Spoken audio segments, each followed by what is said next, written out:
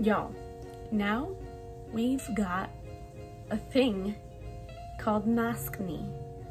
Like, as if the pandemic wasn't already enough, we have to now deal with our faces breaking out. Not that mine breaks out in any sense, but I am getting very extremely mother-loving dry, which overall, it's never a nice thing, but here we are. Hey guys, what's up? Welcome back to my channel. For today's video, we are going to be doing our makeup. Didn't mean to flip you off, but look at my broken nail. It wouldn't be me if I wouldn't have a broken nail. Anyways, my skin is very dry right now because I haven't applied any product. But for today's video, I will be doing a very lightweight, wearable, non-transferable, smudge proof makeup to wear under your mask. Now, before we begin, I wanted to show you a little bit of the skincare that I always apply before wearing makeup. It has changed with time because wearing a mask is kind of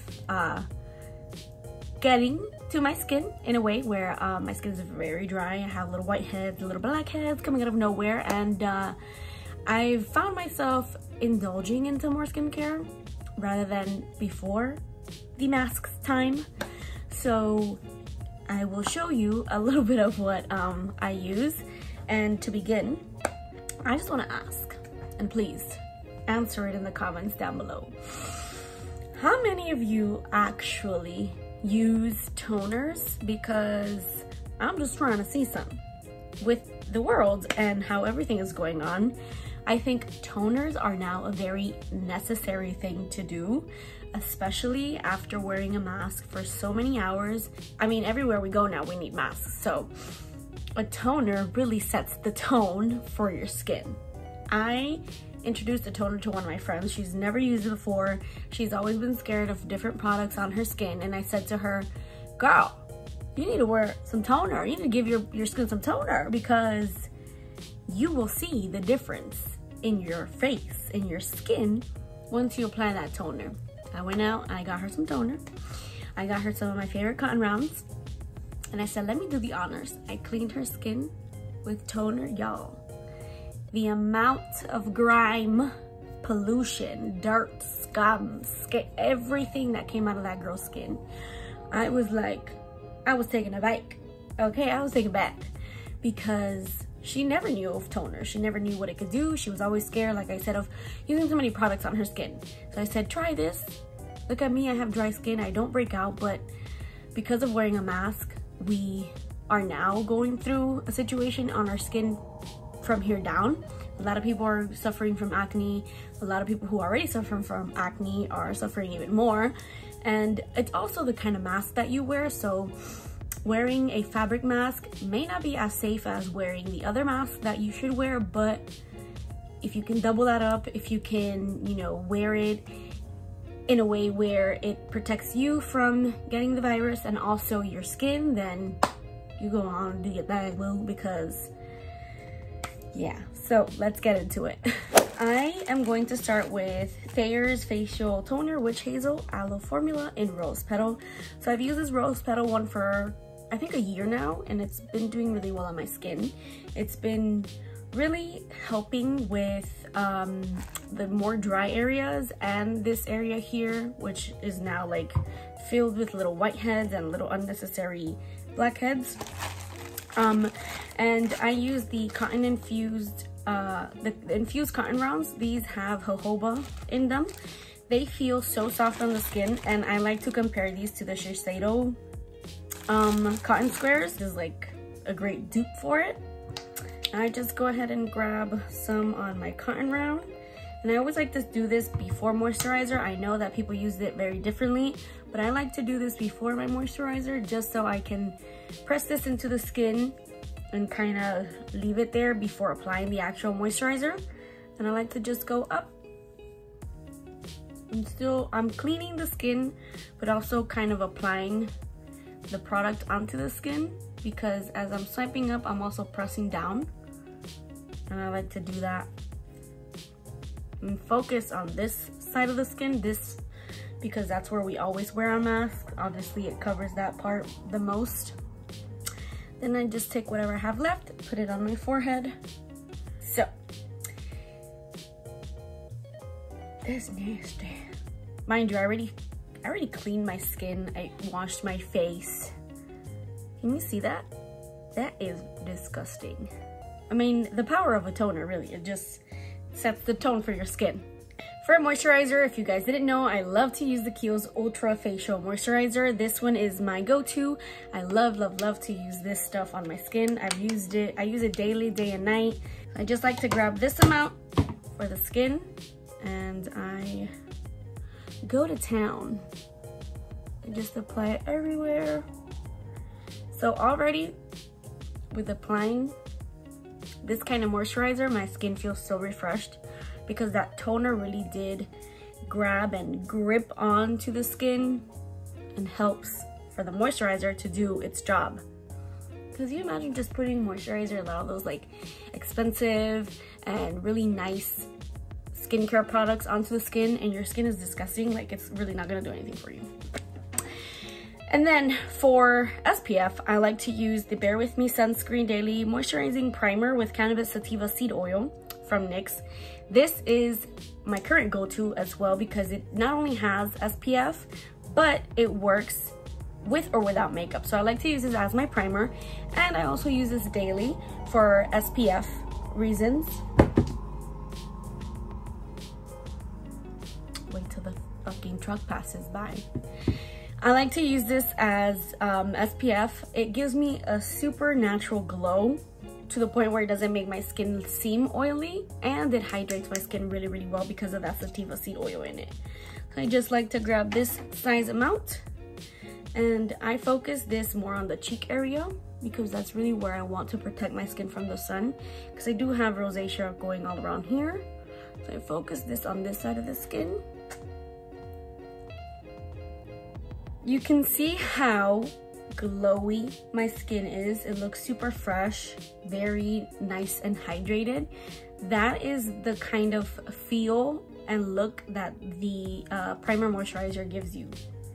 And I really love how glowy and hydrated my skin looks. I'm gonna go ahead and fill my eyebrows using the NYX eyebrow powder pencil in ash brown. Mine is almost to its finish line. I love this product. It gives my brow that powder natural finish without actually using it as a powder form. It's in a pencil form, which is like the best thing ever. So I'm gonna go ahead and fill that in. So now that I finished my eyebrows, I like to conceal the eyebrow and also use my Tarte Shape Tape as a eye base or eye primer, because we are going to be doing a little bit of eyeshadow, since that will be the main focus of the look of the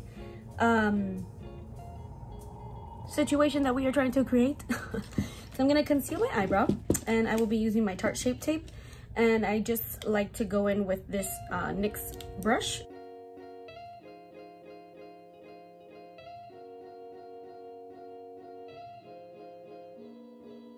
Now this step is not necessary, but it does elevate the look. It does kind of give your eyes a little bit of when you're wearing the mask, because at the end of the day, that is really all people see is your eyes. And I mean, we now have to learn how to smile with our eyes. So this step kind of just accentuates and kind of gives you that little lift that your skin needs. Okay, what are we going to be using? I wanted to use one of these, but I don't know. Should we do the berries, the nudes, the chocolates, or the violets? For the eyes, I will be using the Zoeva Cafe eyeshadow palette. This one is so pretty. It's so neutral. It has a little pop of green, but something we can all work with. I'm gonna just buff in this shade right over here. This one is a shade Nuanced History. Just gonna buff that all over my eye.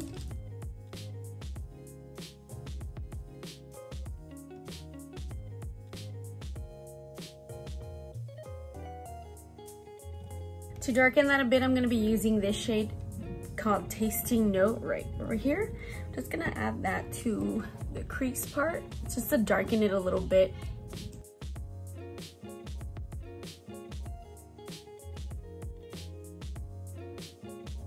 I'm gonna add this shade right here just to kind of darken that outer part of the eye.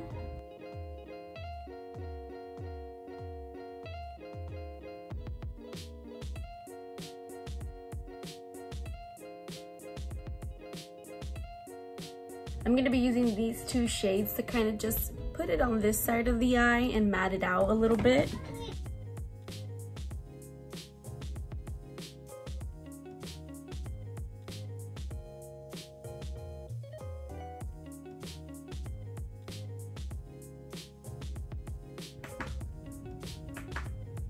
Oh, okay, I can do that. Now for the face portion of this look, it's very bare, very minimal. It's not a lot of makeup on, which is essentially the point of this whole video. I love this concealer. It's the Born This Way Multi-Use Sculpting Concealer. Now this concealer is super lightweight. It can be worn all over the face or just under the eyes. In my opinion, I always use it all over my face, and it works just as well as a lightweight foundation would. But for the sake of the video, I will be using this all over the skin and adding just a tad bit of foundation to cover a little bit more of those imperfections that I have all over my face. But this concealer,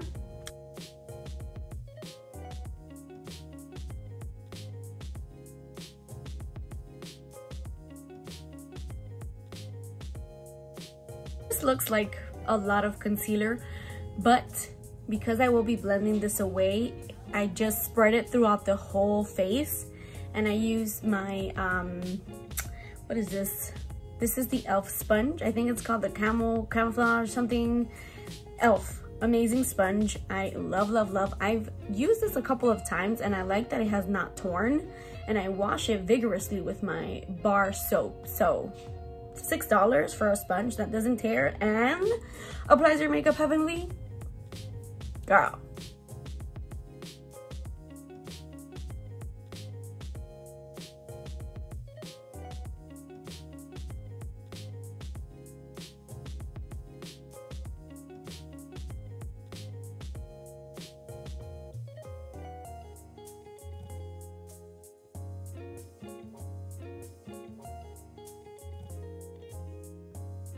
For a little bit more coverage, I'm going to be using the Tinted Skin Veil by NYX. This one it's kind of like a skin tint, but you can control the coverage based on what you want, from medium to full to bare.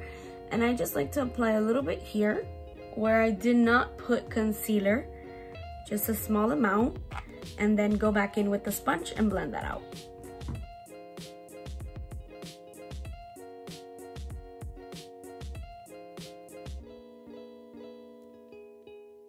Little bit of contour action. I'm going to be using the Makeup Forever Ultra HD Stick Foundation in the shade Y505. It's a lot darker than my skin tone, but it's meant to be that way just so I can use it to contour and bronze up my skin a little bit.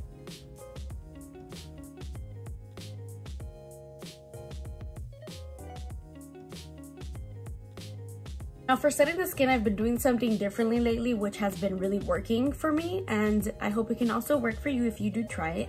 So what I've been doing is I've been setting my skin with translucent powder, which essentially can be any one, but what works for me is the Everyday Vacay Coconut Setting Powder. This one is by Chiate. And then I set my contour with bronzer. So instead of setting the whole face with translucent powder or with foundation powder, I set my under eyes with this, a little bit some on all over the skin, and then I use bronzer to set the contour areas. Just to enhance the contour that I already applied, bronzer just kind of gives it that more flawless finish. And then this powder also really works well because it's not drying, and it really helps the skin look nice and lifted. For blush, I'm going to be using these two. These are from ColourPop. You guys seen me use this before, but this one is in the shade So Retrograde, and then this one is in the shade My Sun and Stars. So I think you guys seen me use this shade time and time again. I just love how it makes my skin look super refreshed, super blushy. Just gonna go in between these two shades.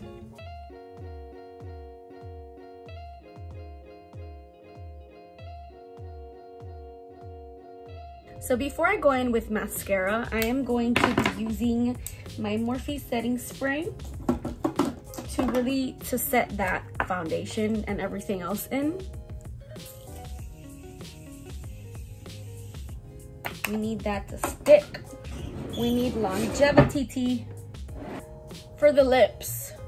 Lip gloss canceled. We don't do lip gloss anymore. We can't. I mean, unless you want to have all that shit in your face when you wear your mask.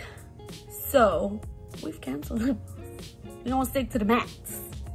For lipstick, I'm just gonna do something bare, something nice, neutral matte, using the Dazed and Diffused Blurring Lipstick by NYX. It's a long name. This one is in the shade Girls Trip. Now, I'm not gonna lie, this lipstick might transfer, but here we are, right? Two kinds of mask here. I have the usual clinical wannabe mask, and then the fabric mask. Now, I'm not gonna lie, this lipstick might transfer, but here we go. This one is the usual mask. I always use this mask whenever I'm going anywhere. It just covers the entire upper portion of my eyes, of my face, my eyes.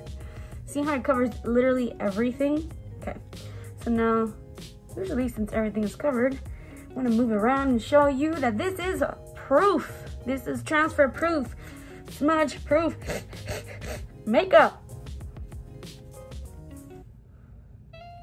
Now I'm not gonna lie, if you sweating this bitch, I don't hold any accountability if this does transfer, okay? Can't breathe with this. Let's see. Huh?